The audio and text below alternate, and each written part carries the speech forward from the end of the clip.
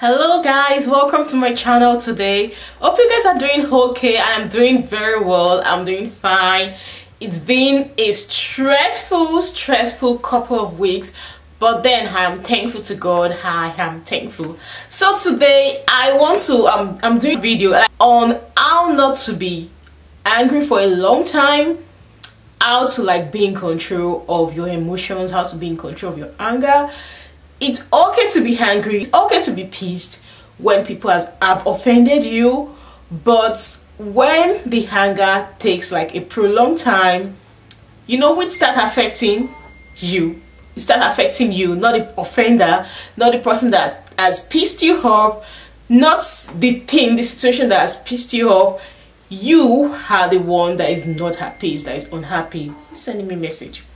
Alright, so I'll just go right into my points. So the first thing I'm going to say is that after you have gotten angry or you are mad at the person, always recognize that no one is perfect. You are not perfect, especially the you, like the me. Especially the me, realize that you are not perfect. And because you are not perfect, you are liable to make mistakes too. You are liable to do things, even things that the person has done, you are liable to do it too. At times we even offend people, we don't even know we've offended them. There are times we do things out of habits and we don't even know we are doing those things. For example, let me cite you an example. For example, when I'm talking to my husband, every time I would say no matter what we are doing or no matter what we are saying, I start with no, blah blah blah blah blah. And that thing pisses him off all the time. I don't even know I say no, to be sincere. You'd be like, why you are saying no? Even if you are for what I'm saying, even though you're not against what I'm saying, you still start with no. And the thing is, I don't even know I'm saying no. Then recently I was talking to my younger sister, and my younger sister was telling me that when you're talking with my dad would say no. And then I just laughed, because I legit got it from him, and I'm pretty sure he doesn't even know he's saying it. So always recognize that you are not perfect. You are also liable to do that thing that person has done to you. So you might definitely you're offending someone else. I remember before, I was a perfectionist. I'm still a perfectionist, but before, I don't want to offend anybody. I don't want to do what will make someone mad. So I was always I literally prevent any kind of quarrel, any kind of fight, me saying things to people, me offending people. I literally offend you, but you know what, at the end of the day I end up offending someone, because at times when you're too conscious of things you do, when you're too conscious of being perfect, you end up offending someone. So always recognize that you're not perfect, and because you're not perfect, you can also do those things. You can also, you're offending, just know you're offending someone too, you're pissing someone off. So accepting your imperfection makes you see other people's imperfection as something to be less concerned of. So you'll be less pissed, you won't feel like someone is a monster because they have offended you, because I've actually heard people using those words before, saying someone is a monster because they've offended them. Just always recognize that you are also not perfect, and when you recognize that you're not perfect, you understand other people's imperfection and why or how they are liable to do things imperfectly. So to my second point, it's not about you. I feel like this should be something we should even tell kids that are growing up, kids that are young, telling them that it's not about you. When people are mad, when people are angry, when people are angry at you, when people say stuff to you, they say negative things to you, just know it's not about you. It's just a reflection of the person. It's a reflection of the situation the person is at, where the person is at the stage they are in their life, and what they perceive of you. So it's not about you. There are times people say things to you because they also feel bad about themselves. They also feel like they are not enough, that they are not doing anything enough, and because of that they tend to pass that aggression to us.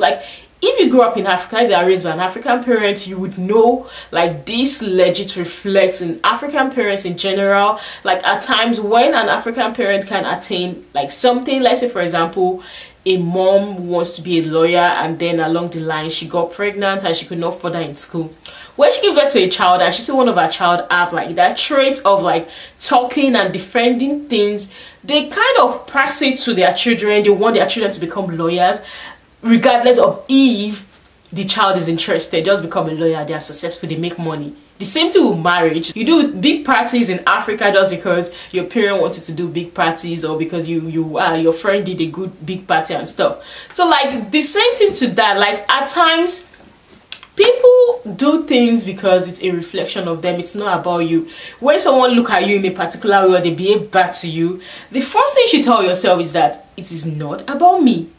It is not about something I do. Like before, I used to think like I do everything wrong. I do everything, like when people look at me in a particular way, it made me have really low self-esteem, because I feel like there's something wrong with me. There's something I'm always doing wrong. There's something I'm always saying wrong.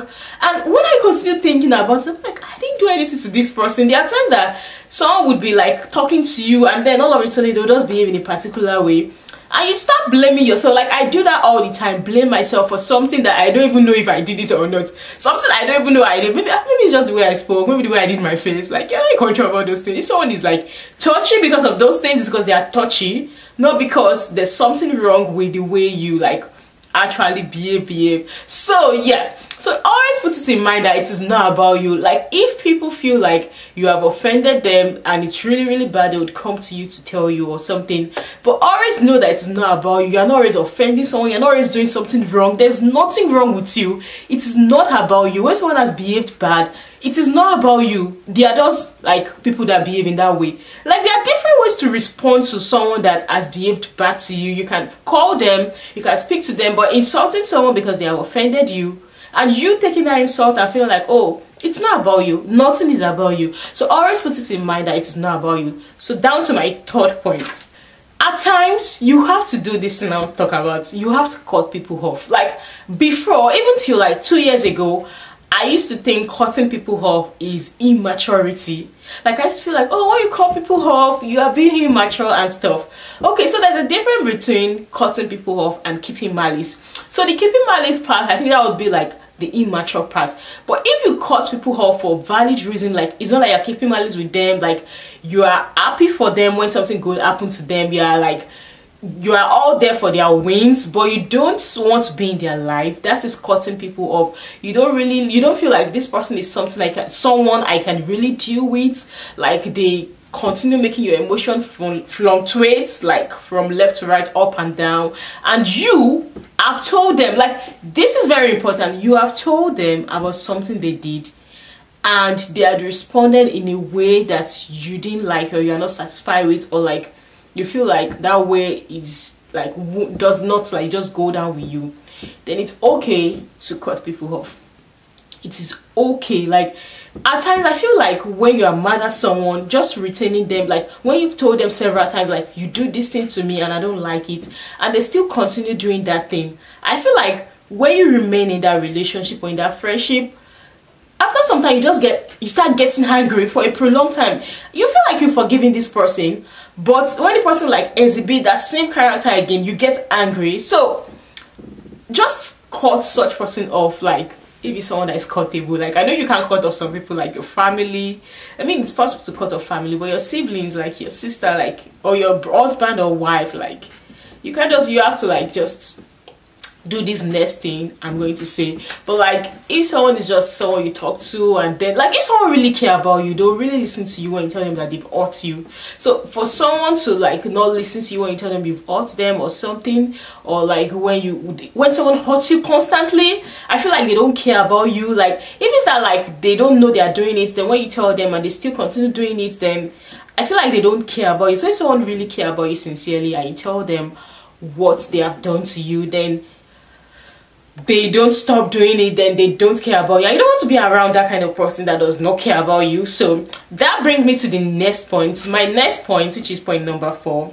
So the next point is communicate. So I feel like communication should be like a separate video on its own, because I feel like communication encompasses everything: relationship, friendship, marriages. Like communication, just as it's wide in scope, and I feel like it should be a separate message. So like, yeah, communicate to the person, let them know what they do to you that you don't like. Like getting married has like taught me a lot of things about communication, about how communication is very important. Like I grew up in this kind of home that no one says like what they are feeling. when someone offends you, you don't really say, you kind of just forgive and let it go and stuff like that. So I kind of grew up like that, and when I got married, my husband is different. Is that kind of person that you need to like iron things out, talk things out, like, which is the right way, by the way. But at first it didn't go down well with me. Like, I didn't like it, I hated it, because I'm just like, oh, when something happened, just forget about it, we start talking again, and I'm not mad, you're not mad, that's fine. But to him, he likes discussing something, and it's kind of really helped us. It's still today, I'm that kind of person that I now say my mind and I'll speak. And I think I had it in me before, because I knew that when I was growing up, there were times that my friends will offend me or something. I would tell them like, oh, I don't like this thing you've done. But when it comes to back home, I never really did that, and I just forget about things that is done to me and stuff like that. So it's kind of went into marriage too. So like, my mother would do things to me and I'll just be quiet, and then somehow I do those same things to him and he start talking, and I'll be like, this same thing you're complaining about, you also do that, and I don't talk and stuff. So, but that's not the way to go. Like, I feel like at times when you feel like you forgive yourself for something they've done, when they do it continuously, like, you kind of build something in your heart, and one day you react to it, like you speak in some ways and like it just escalates, and you feel like, oh, is this small thing I did not knowing is just a big thing. It's just like an accumulated offense. But at times you just feel like, oh, all these little things, there are times that like some things you're not supposed to talk, but when it comes to something that really hurts you, I feel like you should communicate. Let the person know, like, yo, like, this thing you do to me, I don't like it. And when it comes to communication, learn to communicate the right way. That's why I said I feel like communication should come like in a separate video.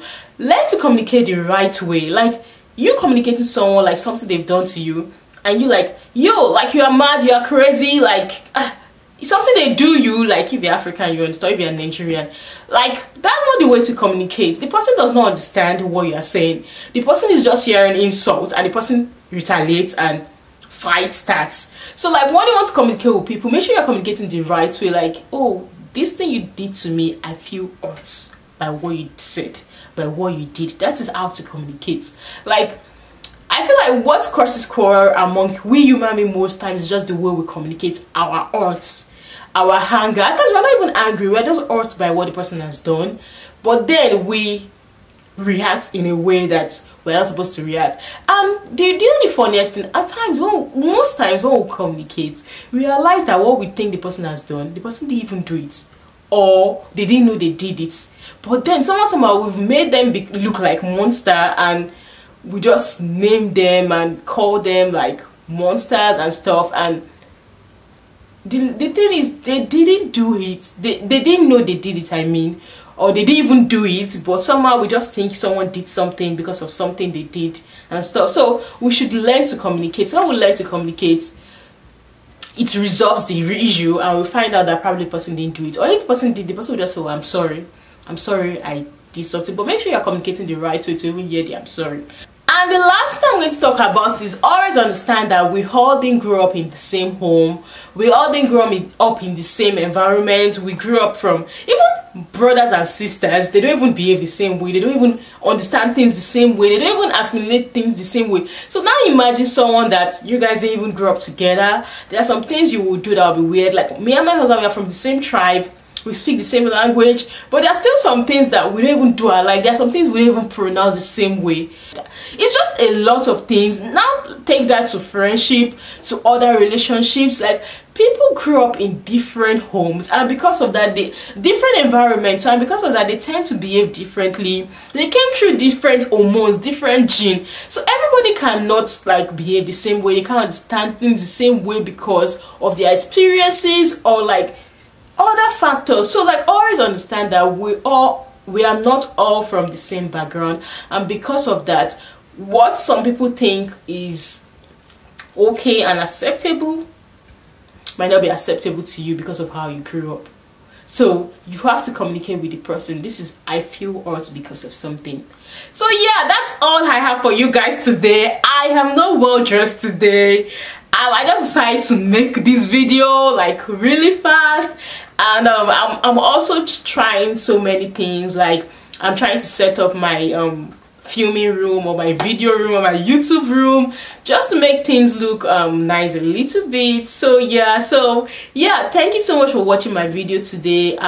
Comment down below if you like this video or whatever, like if you have something to share, like if you also have like your anger management technique, how you help yourself not to stay angry for long and stuff, how you understand people, just comment down below. I would like to hear other people's suggestion. I like to learn from people, and I just like to know how people also go about their daily life and things like that. So comment down below if you have a suggestion, and if you are new to this channel, you haven't subscribed, like really, what are you waiting for?